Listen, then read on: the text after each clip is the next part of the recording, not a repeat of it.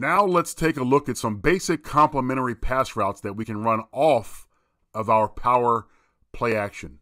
These are basic routes that you can implement into your system. Certainly not comprehensive. We have several videos in our library of short, intermediate, and vertical pass routes that can certainly be implemented off of the power run game.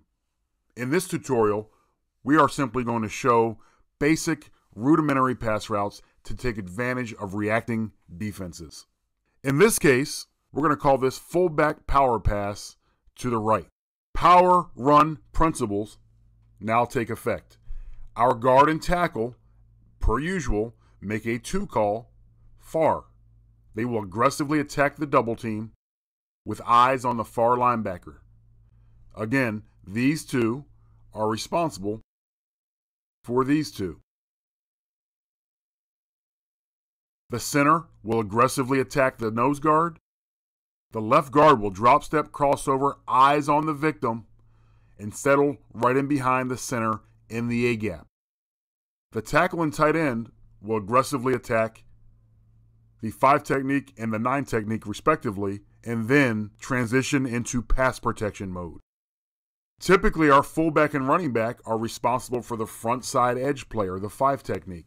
In this case, however, the fullback is going to release into the play side flats and look for the ball immediately. He should then communicate to the running back, solo, solo, solo. This tells the running back that he no longer has the assistance of the fullback. He will then take the 5 technique by himself. Nevertheless, the quarterback and running back will make a great power play action mesh prior to the running back attacking the front side edge.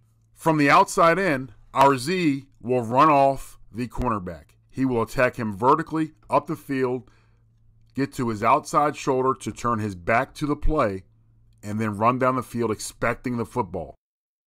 Our fullback will release immediately to the play side EML, avoid contact, and slip into the play side flats.